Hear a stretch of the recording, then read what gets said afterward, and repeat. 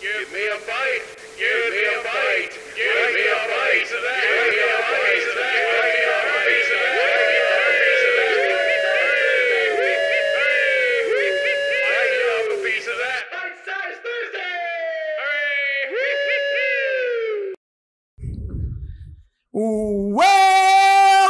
Welcome, one and all. It is bite size today, ladies and gentlemen, and we're bringing back a fan favorite.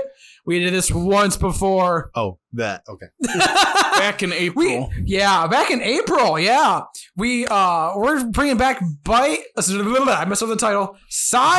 Bite Side, where we talk. Production of bite-sized media. A production of Offsite Media. I like it. It's a production, or it's a mini series of a mini series of our actual series. We're going serieception. Anyway, bite-sized. Yes, it's bite-sized. Bite. Anyway, what we're doing is we're going to watch 2 episodes of two shows that are sequels of each other. Shoe shows. And we're going to talk about them in different episodes, and we're going to just pretty much compare and contrast how we think they are. In this case, first episodes. That's what we're talking about. Yes, first episodes. In this case. And well, actually, in all these cases coming up. I don't know why this was one of the ones that we came up with, but we decided... Low-hanging fruit. It's a low-hanging fruit. What show has multiple shows? Anyway, A show that has a reboot. A show that's a way better way to phrase it. And you know what show has a reboot, guys? You clicked on the title, so you know it. How I Met Your Mother. Full House. Oh, that one too. Full House, guys. They made a reboot. Oh, crap. Can you remind me when this reboot came out? 2016. 2016.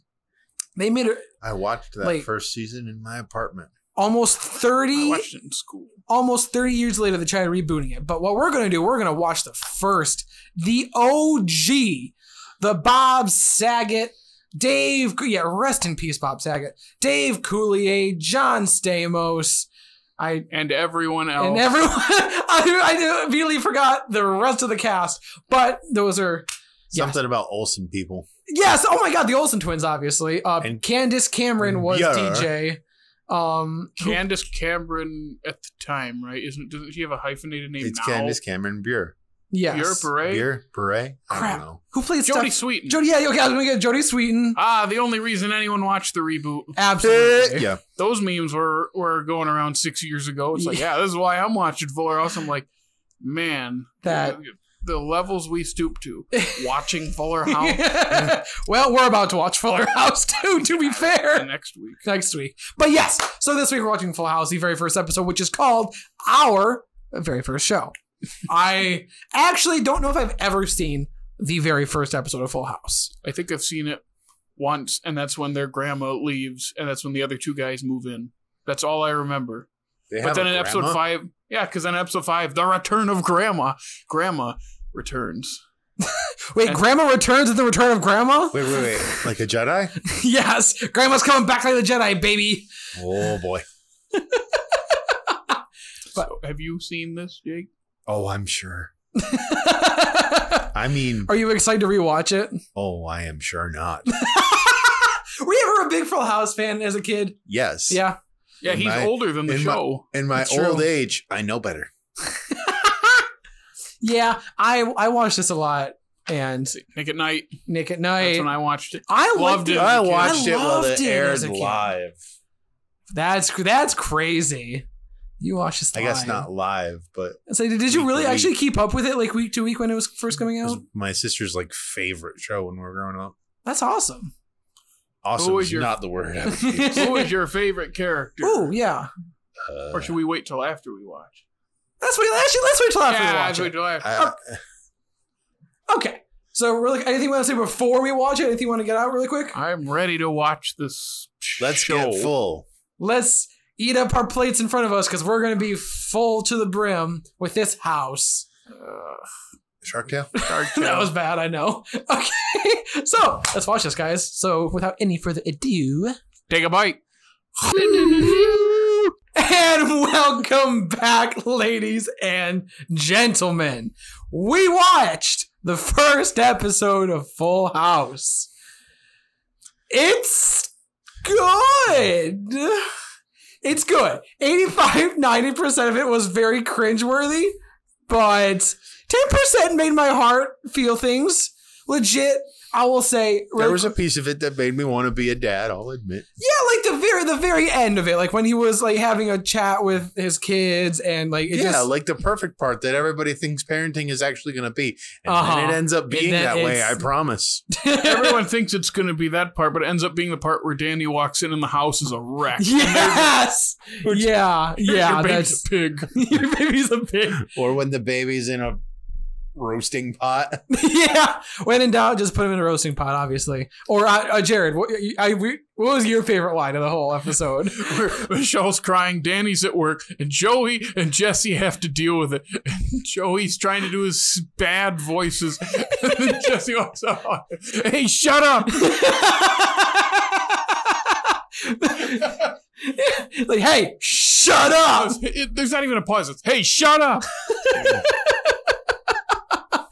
That seems like a reasonable way to get a baby to be quiet. He cursed in the episode. Did he say damn or something? He said hell. He did say, oh. But I was like, I don't remember that in Full House. Covered her ears. I know. I was just like, where the hell did she go? Oh, yeah. But no, it's good. A lot of Joey's stuff did not age all that well. You know, he's also...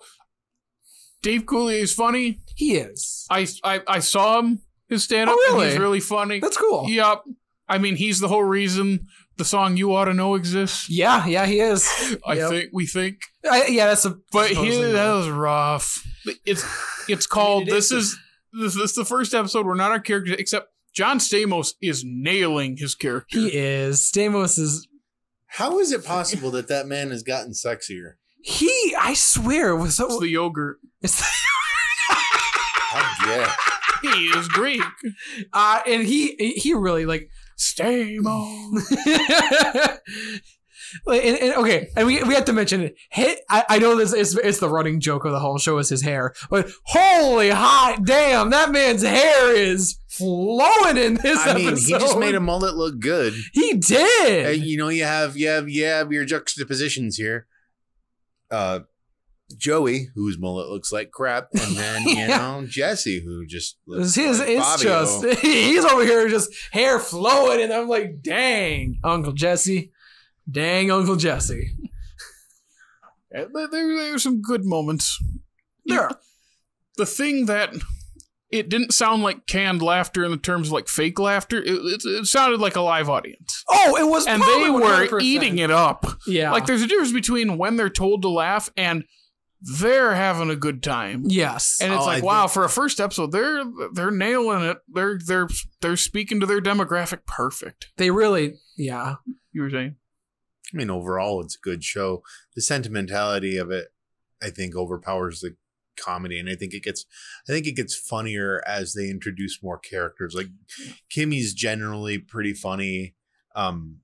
Becky is one of the better characters on the show. Becky is really good character. And by the time they get to that point, the characters have grown together and they get used to, they grow into their characters. Just about any sitcom, and like they grow into their characters. Like we always say with child actors, they're child actors. Yeah. So like by the time Becky comes around, not Michelle, but like DJ and Stephanie are older and able to be funnier and more relatable. I will say I did think some of Stephanie's lines, Jodie Sweetin, they got me. A couple of her lines did get me. They were pretty funny. And it is nobody asked me. Nobody asked. I know. Nobody asked me. Yeah. She was cute. And it is fun to see some of the running gags throughout the show start, like the ballerina thing. Mm-hmm. And the Have Mercy. Yeah. The Have Mercy and how did it go? And even just the one where Stephanie was like, yes he does, no he doesn't, yes he does, yes he does. Like that's throughout the entire thing. Well, I was also even as she's an adult. Well, I was going to say, and also obviously you could see from this episode the connection between Jesse and Michelle. Like when he was obviously playing with Michelle, her. Stephanie. No, No, he's Michelle. talking when he's playing with. when he's playing with I the was about baby. to interject, and then he said when he's playing with her. Yeah, In the crib. in the crib, Okay. which I like. I'm just like, yeah, because obviously further down the road, they share a little special bond. So Yeah, never forget the first joke of the whole show is I know. the baby's sleeping like a baby. The grandma was in this. I forgot. I didn't know is the grandma in this often? Or I don't does she remember just pop often. up? I remember the grandma return episode is a classic. I'm back to make sure things are running right. Oh, Joey and Jesse can't do this. And then they prove themselves. And she goes, well, I guess you could do it. Goodbye, everyone. Yeah. It's probably for everybody that actually legitimately wanted grandma to be in the show. Like, wait, we liked her. The Raiders are like, no, she's done. She's done. Well, that's not what they wanted the show to be. Exactly. But it is funny because the Tanner house illustrates how how do I put this? Sitcom houses of the 80s and probably of the 70s too were like Rubik's cubes. Yeah. You never Because- figured them out. Or you'd rip them apart to put them back in the right way. You just take the stickers Just off. I was going to say, just take the stickers off. Yeah. No, they're always adding on rooms to the house, and rooms are in different places. And the garage, I think, eventually becomes just a basement. No, it comes Joey's room. Yeah, it becomes Mhm. Joey's room and then the recording studio. But I think they And- start and referring that's to right, it as the the recording- basement. And the attic. Mhm. Remember, they have an attic that becomes Jesse and That's Becky's Jesse's. room. Yep. Yeah, they do just keep adding on. They really And the do. staircases never made sense because the one in the living room goes up like that, but then the one down here goes that way. Does it like hook around? I think probably. I'm guessing. But then it's a weird. The second house. story is Mhm. apparently above the kitchen. It's above the So there's a kitchen. third stairway. Logistically, there would have to be a third stairway off of the living room. So it would have to go down and then that balcony and then down and curl around again for that to go back up and just hook around in a U. But the other thing is, the hallway shots. There are rooms on both sides, Yes. but that hallway is right there in the but living room. that's a giant but house. But the Mhm. window's right there where Joey was staying. You know in what that I'm saying alcove. is you don't know that it's right there in the living room, because what I'm saying is that balcony goes up and back further. Like it all goes back to the back corner of the house, and that's where the hallway is above the kitchen. Yeah, but then it would go away from the house where the window is right there in the alcove. So that'd be the side of the house. Yeah. There's four it goes sides of back a like house. It could just be a different. We don't have enough time to discuss that. But okay, I will say, can we bring back the 90-second intros with the? Oh my the God, sing- no. No. It gets you in the mood to watch the show. That is so It's- long. It's not that long for the subsequent episodes. It doesn't. It's not. It's That's got to be. the It's ones got to for- be 40 to 50 seconds. the ones for the or subs. they actually Maybe a trimmed it minute. for. But this is the first episode. They're gonna play more of that song. 'Cause I didn't even know the word. You're over there singing. Dude, it's a every great word. song. Whatever happened to predictability?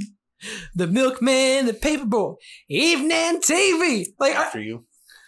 Dickie does Not. sing. it's a classic. It's a classic. But, okay, so really quick before we peace out, I want to get your predictions on how you think this will stack up against Fuller House. Oh, and favorite characters. We forgot to. Oh, and favorite character. Okay, let's do favorite characters first. Just from the whole show's run that you remember. From the whole show? Jake has From to the whole start. show's run. Yeah, Jake, who's your well, Even favorite? if they're I not mean, in this in episode. the later episodes, they started to develop a crush on the DJ, and then Sure. whatever her name is, the antithesis of DJ that DJ always gets in trouble with. I know who you're talking about, and I don't remember the name. Gina. Oh, is that who it was? Yeah, something like that. Yeah. And then of course Becky. Fair enough. Of the dudes, I think probably Danny would be my favorite because he makes me feel all warm and fuzzy inside. Bob Saget did Like a he's really like good He had actually my the- dad. Yeah. The schmaltzy, cheesy stuff in this was pretty until that moment when he's looking at her saying "I miss her too." I was like, okay, that's actually working. When He's actually pulling that off when really well. when he turned it on at that moment, I was like, my heart's feeling it. Who's It's either going to be you're going to move back into this house or we're moving down in the garage. yeah. He came out. He was just a good dad. Like he really. I do miss Bob Saget. He was good. Yeah, this is where I go cliche, and John Stamos he's so good in that character. He is. That's why. But the backup would be Kimmy's boyfriend. I take. What does he say? Oh, I know who you're. What does he say all the time? Is he the whatever guy? Yeah. This thing might be. What was his name? Whatever. I don't remember what his name was. Isn't that what he said? Like when she has to break up with him, and he goes, "Whatever." Steve is hands down my favorite character. Steve Harrington is so. Oh no, that's not Steve Harrington. That's Stranger Things. It's Steve. Steve something. He's watching too many shows. I told you. You can't get him straight. You should just stick to movies. There's too many Steves. But Stranger Things is great. I honestly think it's just season Steve, 4. man. Okay, might just be Steve, but still. Hale. Steve what? Hale. I knew there was an H. Thank you. I was close. Not really. But okay. Now I gotta say mine really quick before I head out. Dwayne. There's the other one. Dwayne Moffat. Whatever. So he's got that backwards hat on. Oh yeah. Yep. Yeah. Scooter? I just said his name. Sorry, I wasn't listening. Dwayne. Scooter, that's from How I Met Your Mother, Mr. Mixing Up Shows. Or The Muppet Show. Anyway. I feel like there was like a one-word name she had for him. Dwayne. No, it was. I know what you're talking about. Anyway, my favorite character. It's John Stamos too. It's Uncle Jesse. Have mercy. Part of him like playing the guitar is what really just made me want to play the guitar when I was a kid. The way he threw it. Oh yeah, what the heck? He just threw it. Okay, that was not cool. That I was just saying to Jake, the head is touching the floor, and they just. I was like, jeez. No. But yeah. Anyway, so do you have any quick predictions for the next episode? Well, I remember the other episode, and I don't like it. But we'll see how 6 years have changed after I've seen it 3 times. Yeah. It's not going to get any better. My prediction is that it's not going to be good. Any better. Okay, so on that note, that's wrapping it up here. Jared, all the people that have watched through this, hopefully they've watched through this, they liked our stuff. At least I hope they liked our stuff. Where? Oh boy. Where can they find us on the internet if they want to watch more of our funny clips and stuff? You can follow us on Facebook, Twitter, and Instagram.